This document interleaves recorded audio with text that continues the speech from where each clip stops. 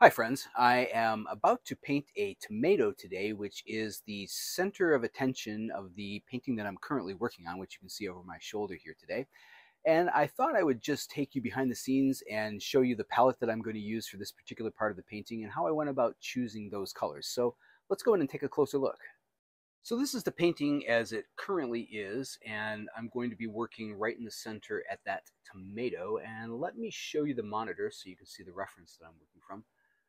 So that is the tomato. Now, rather than using a limited fixed palette, which many artists do, and I often do, I'm currently working with an open palette, which simply means looking at what I'll be painting and then making judgments about what colors I think I'm going to need, and then choosing those from the roughly 100 or so pigments that I've got available to me in my studio. So this palette right now consists of, we have Flake White, this is Cadmium Red Light, this is Caput Mortem, which is an iron oxide red. This is Cadmium Red Deep. We have here Alizarin Crimson Permanent. This is Cadmium Orange, Raw Umber, and then we have an Ivory Black and a Cobalt Violet. And that's just my best guess of what I need. I can add to that as I feel is necessary as I'm working on it, but that's the starting point.